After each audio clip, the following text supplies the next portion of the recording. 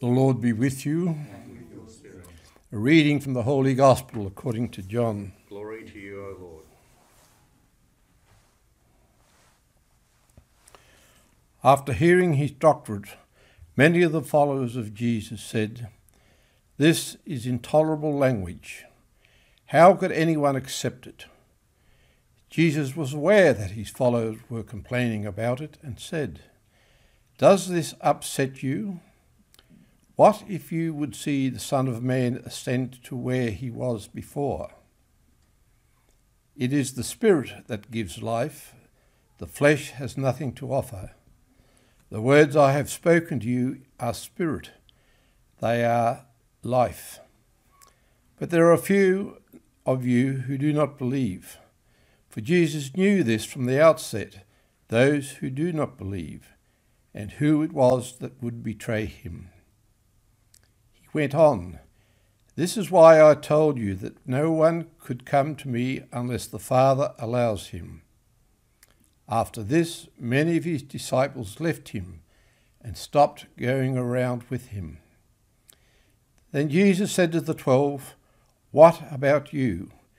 Do you want to go away too?" Simon Peter answered, "Lord, who shall we go to? You have the message of eternal life, and we believe. We know that you are the Holy One of God." The Gospel of the Lord. Over the last 18 months, we've been watching on the news hospitals filled with people, filled to the brim with people with COVID. In some countries, with the people just waiting outside and in corridors because there's no room for them in the hospitals. It's been a terrible thing to see. Yet in the midst of it, I've been aware of another reality, and that is medical staff, doctors and nurses and other workers within hospitals and in aged care places working so hard, worn out completely. And I remember watching something, it must have been from the BBC in England at the time, someone saying, "I don't know that I can do this anymore. It's too much for me. I just can't cope." And yet somehow this person continued to cope. Our medical system has been overwhelmed to such an extent that we look upon our medical staff as absolute heroes, because in the midst of all these things, they found the strength to continue in their work in a way that I'm sure when they will look back on it one day, they won't understand how they were able to do it. They won't understand why they continued, and yet they did. And they still continue to work all over the world for the people that are suffering COVID, for the people that are dying from it. In today's Gospel, we have that wonderful moment when at the end of chapter 6, Jesus has been talking about the Eucharist. He's been talking in these words, "Unless you eat the flesh of the Son of Man, you cannot have life." And all the people are struggling with what he's saying. They say, "We can't believe this. We don't know what you're talking about." And so they drop off one by one until at the end of this, the picture that we have is all the people that they're listing, they've all gone away. They've all deserted Jesus. And there's a small group, his disciples. And he turns to them and says, "What about you? Are you going to go away too?" And Peter says these words, "Lord, who shall we go to? You have the message of eternal life, and we believe. We know that you are the Holy One of God." Let's, before we understand what Peter says, turn to this group of disciples and wonder what they're thinking and feeling.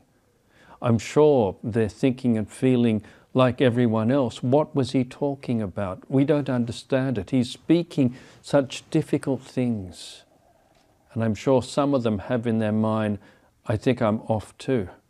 I'm not going to stay with him given he said these strange things, these things that I don't understand." And they're all there wondering, will I stay or will I go? And he turns to Peter, who's also wondering these things, and says, "What are you going to do?" And I'm quite sure he looks Peter in the eyes. And Peter looks back at Jesus and he can't leave. He can't go. And he says these amazing things. I think what Peter says in the experience of Peter and the other 12 is so similar to the experience of others. I'm sure it's similar to your experience as well, not even in COVID times. Why do you keep coming back to the church? Why are you watching this Mass online when you don't have to? Why? What are you looking for? When in the recent history of the church there are so many reasons to go away and desert the church, as many people have done. And I will not judge those that in these difficult circumstances, in the terrible scandals which have abounded, not simply for the church, but everywhere in society. Why do people continue to believe in society, in the church? Why do people continue to believe in others and in each other? Well, the reason that they're inclined not to is because of what they're thinking. That's what's happening in today's gospel. That was what the nurses were struggling with as I watched the BBC News last year. I don't think I can cope with this. As I think about it, it's not possible. And yet somehow you and those nurses and so many others have found the possibility to continue to believe in each other, to continue to believe in life, to continue to believe that you have a place in all of this, to continue to believe that you have a place in the church, to continue to believe in something that your mind is telling you, like it was for the 12, I'm out of here. So we need to reflect upon this reality today. What's it telling us? This is why I told you that no one could come to me unless the Father allows him. No one can believe, no one can find their place except that this is the work of God already present in you. How do you believe in love when your understanding of love has been dashed so many times?